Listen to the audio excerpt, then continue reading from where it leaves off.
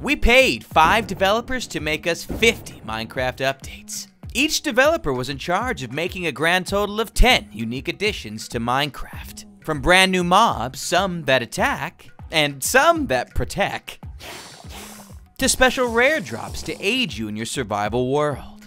Even some odd ways of getting around. The best part? They were told they could make whatever they wanted. So, with that, enjoy these 50 paid Minecraft updates. So let's look at Code Zealot's 10 updates, beginning with oven blocks, a new cooking apparatus. We're gonna bake some chicken in here. Place it right in the center and notice the fire begins cooking. Wait a little bit and you'll eventually hear the oven ding. Look at that, baked chicken. You'll even see some particles go off when the oven is finished. However, leave it in the oven for too long and you will run into some burnt food problems. Number 2, better bread. First, take this new recipe of a cobblestone and a stick to make a pestle. Take your wheat, drop it into a cauldron, and then use the pestle on it to mix it together until you're met with some wheat flour. Look at this. Combining that flour with a bowl and some water will give you a ball of dough. Ovens are useful because you don't need fuel for them, you just need to be nearby when they finish cooking. On top of that, it comes with some new recipes as well. So once we grab our baked bread, we can then also use it to make ourselves some lovely chicken pot pie. Yikes. Don't leave me alone with this. Number 3, animals now poop. Yes, these hideous little monsters will now dookie all over the place. Rather embarrassing, really. Make yourself a pitchfork with some sticks and cobblestones in order to clean up after your animal's mess by simply right-clicking to scoop the duke. Yes, and now you've got it in your hand. Ick. But hey, you can use the poop as fertilizer for your world. Number 4, better smoke. You can now cause rooms to fill up with smoke by blocking above them. And as you can see here, that is exactly what's happening here. But be careful, because if you stay in a smoke-filled room for too long, you'll begin to suffocate. Of course, breaking that block will allow all of the smoke to dissipate, and then your room is as good as new. Nowhere near as smoky, though. Bats now drops. Check this out, bat. Duh! It now drops bat meat. And as you might expect, you can cook that bat meat using your brand new oven. Uh-oh, it's getting dark out. That's for good purpose, because number 6 is a new crop we're gonna need in a second.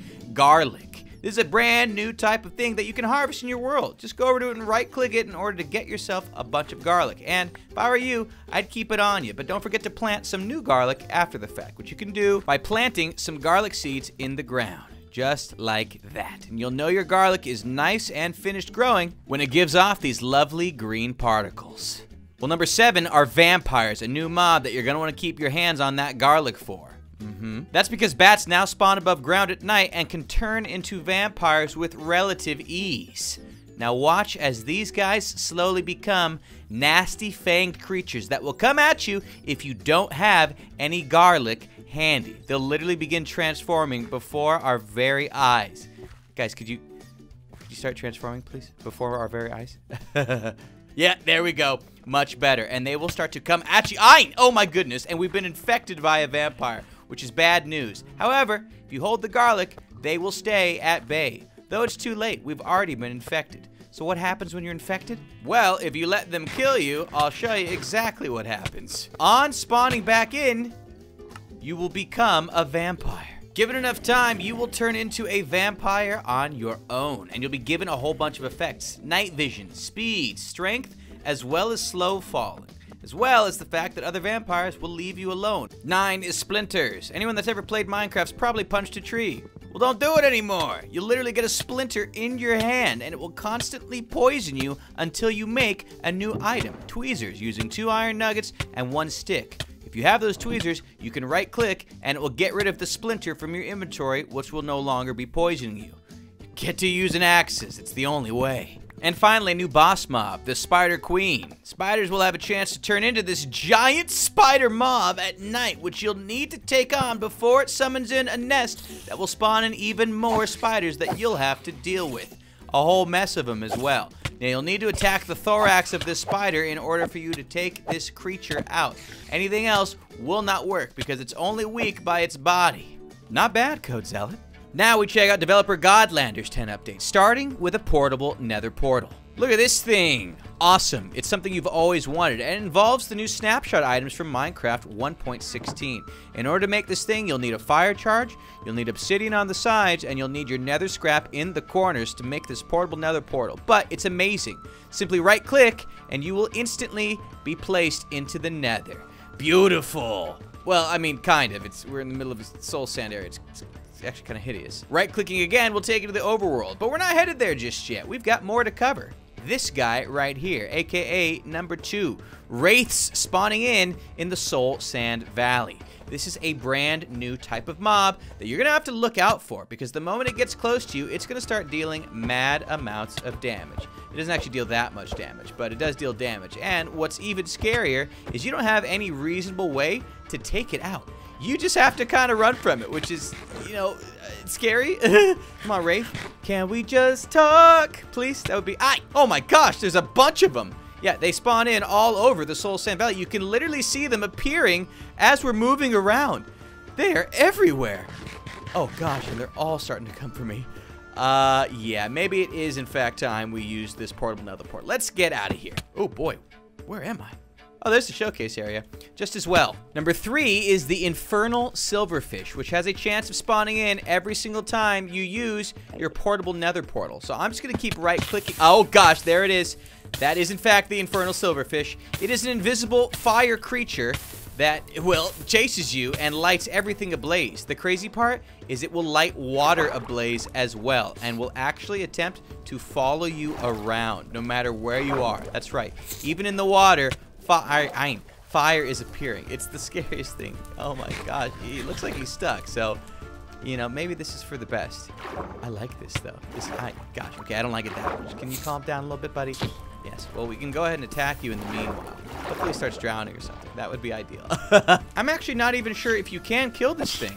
Oh, okay, yeah, you can kill this thing. The 4th update we paid for is the ability to control weather using a netherite loaded beacon. Yeah, get a load of these weather controls. Y'all ready?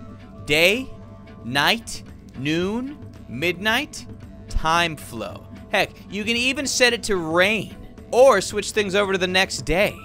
It does take netherite ingots as fuel, but allow me to demonstrate exactly what I'm talking about. Look at the current time. Sun is in the sky, shining, looking good. Let's switch things over to nighttime. And just like that, it is now nighttime. The ability to control weather and stuff. Try a couple different options. Let's switch things back to daytime. Beautiful. Yeah. There's the sun. Of course, if you want to switch things over to noon, works very similar. Noon. Sun is directly above us now. Of course, we'll go over to midnight. Yes, baby, yeah. And lastly, of the actual time flow changes, we can just switch things over to time flow, which will allow everything to move as anticipated. See, now the sun's back to moving. And hey, if you wanted it to rain, well, just swap things over to rain. And just like that, it is raining. Oh, baby. That is sweet. Let's go ahead and clear up the rain, though. It's time to show you the next update. It's number 5 here. Fire spread between entities. Some of y'all know when you're attacked by zombies that they from time to time can actually light you on fire. Well, we've made changes so that the very same happens with other mobs too. We're just gonna light one single cow on fire here, and you'll see in just a second, okay, well, we'll light 2, that the fire is going to begin to spread to all of the other mobs as well. Oh, these poor little Betsies. I mean, I'm not particularly upset. Yo, we about to eat good. I mean, I'm already down 5 steak. Don't mind if I go ahead and restock. Oh, man, even the entities are temporarily on fire. Oh, no, actually, the items are actually deleting. I'm going to go ahead and grab those. Oh, man, hungry. Notice it didn't light any of the actual wood on fire. That's just as well. I didn't really want it to do that. So 6 on Godlander, aka 16 total, is cinematic third-person shaders. You may have noticed a second ago when we went to third-person mode that everything got just a little bit brighter. Well, that's because we've built shaders in when you're in third-person mode. Minecraft has always supported screen space GLSL shaders ever since the update that introduced the super secret settings. We can still access some of them by spectating certain mobs. This effect uses one of these shaders to add in bloom. It overrides the glowing shader. A side effect of using this shader is that water becomes invisible when it's active. So, as you can see here, the water completely disappears from this river. Oh boy, even the salmon, it looks like they're floating in nothing right now. And if we were to jump in here, you'd see that we are in fact swimming around, but it looks like we're, in a way, swimming around in nothing. Now, it even works in this third-person mode as well. And, truth be told, it looks a little bit better and more obvious during the night. So, we're going to switch things over to nighttime, and you'll be able to see that even in the middle of the night, things get quite bright and very cool. You can see the glow that beacon light is giving off from behind us in a very unique way. I wish they added this to game. I think the ray tracing NVIDIA shaders are coming soon, but either way, I'm a fan. Back to daytime. Great update number 7, snow will accumulate on the ground. Here we are on top of a giant mountain, and what we're going to see in a very short moment is it begin to snow. Now, normally, snow layers would not continue to stack on top of each other, but if we wait patiently here, what you're going to see is exactly that occurring. The snow will literally begin, see, there's one of them right there. The snow will begin stacking all over the place and actually getting taller and taller, regardless of its normal behavior in game. That means this snow will just keep growing and growing and growing. This would be a really cool and realistic update to come into the game. I wish it was here now, but for now I'll just have to settle for paying for it. Godlander's 8th update is the ability to give stingers back to bees. What we're going to need is a golden nugget as well as a little bit of honey. Combining these two together in a crafting table is going to net you a makeshift stinger. Now, normally when you attack a bee, they can sting you, and once they do sting you, they'll actually lose their stinger. You can see the stinger on the back of this bee's behind right now. Now, it's gone. Go ahead and throw this stinger back on the bee, and not only get a stinger back, but he'll be friendly once again. So if you actually have pet bees in your game and you punch one by mistake, you now have an easy way to make sure that they don't die, because normally when you get rid of a bee's stinger, it quickly dies thereafter. Oh, look, he's hungry. Mine. You're coming with me, buddy. Update number 9. Lightning will turn sand into glass. Let's go ahead and head over to the desert so we can show this off right here. We're going to spawn in some lightning. And you can see right off the bat that this stuff instantly turns into a type of glass. If you try and mine it, you won't get anything from it. It's a semi-transparent glass, and we'll need a silk touch in order to use it. See, even using a regular pickaxe won't allow you to collect it. But if it has silk touch, you'll be able to get your hands on a new type of block. Rough glass. The recipe for which is simple enough. One rough glass next to another will get you 2 regular glass. So now, if you happen to be in a thunderstorm, or happen to have some crazy spawn eggs that allow you to summon in lightning, which is awesome by the way, you'll be able to collect a new type of block in a far more realistic way. Because if you didn't know, superheating sand, well, I mean you should know, you do it in furnaces, get you glass. Godlander's final update takes us to the end. Where are we exactly? Well, we are in luck because the Totem of Undying has now received the ability to save you from the void. If you didn't know, Totem of Undying will actually give you a second shot at life when holding it in your hand and being dealt fatal damage. Now, if you fall off the void, it will instantly take you back to one of the end islands. You'll have very low health, but hey, it's better than losing all your items. Developer Dashjavs brings us these next 10. Number 1, aka 31, Magic Protection, a new enchantment. It's an enchantment that will protect you from harmful magic-like effects. These boots have been enchanted with such. So we're gonna grab our hands on a cave spider spawn egg, a wither skeleton spawn egg, and a witch spawn egg. Whilst wearing armor with this enchantment on, you will not be able to take damage from poison, as you can see from these cave spiders being incapable of doing so. The wither effect, which you'd normally get from this creature, although he still packs a wallop, get the heck away from me, and naturally with witches nearby, most of their poisons, slownesses, and weaknesses won't work. From time to time, their damage potions will still come in and get you, but For the most part, you are essentially immune from these witches dealing any sort of major damage to you, although clearly they can still poison themselves. Our next paid update, conveyor belts, a new type of block. To make this new type of block, you're gonna need to get 4 cobblestone, place them on the sides, 4 iron ingots, place them in the corners, and 1 single piston to push things along on your conveyor block. And as you can see here, they are capable of transferring a multitude of different entities, whether it's items, other mobs, or heck, even players. Look at this. Load this up in your world and you're gonna have the ability to automate a whole mess of new things. It's a great alternative compared to honey blocks, which can also carry items. And of course, they're directional, so depending on the direction you are facing when you place them, that is the direction they'll start moving things along. Don't mind me. Just gonna deliver the rest of these guys right on down the pathway. Meanwhile, we can move on to the potion of anti-projectile, which is a new effect that you can get from drinking certain potions. You can find these in witches' huts, which there happens to be one of right here. With any luck, this hut will have what we need. There it is, baby.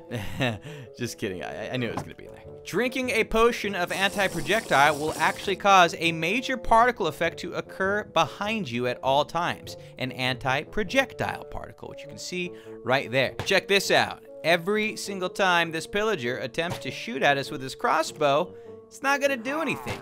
However, this will only protect your back. If you would be facing the pillager, you would notice right off the bat that you could start getting hit once again. So, have your back covered at all times. Man, I missed a chance to say watch your back. Or rather, this potion's got your back. Ugh, whatever, leave me alone.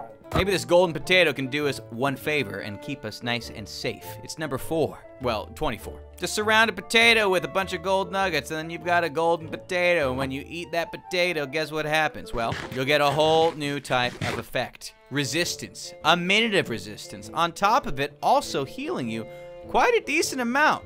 Resistance is an overall protector, preventing major damage from being done to you, comparably speaking to normal damage output. Finally, understand what the Irish people were always talking about. 25 here is the ultimate sponge. To make this, you're gonna need 1 block of gold as well as 8 sponge, placed as such to get your ultimate sponge, which is essentially an all-you-can-use sponge. Simply right-click with some water nearby, and you can instantly clear out whole bodies of water, although you'll need to be a little bit diligent and kind of clear out them in a slow manner as best as you can, because if you're not diligent about it, well, the water will not clear effectively. So kind of get in there with the nitty-gritty, and as you can see in just a second here, you'll have noted that, hey, a lot of this water is completely gone. No lie, it's pretty overpowered. 26 is Ooze, a new mob. But if you want to find out more about this mob, as well as the other 24 updates we have yet to cover in today's 50, you're gonna have to subscribe.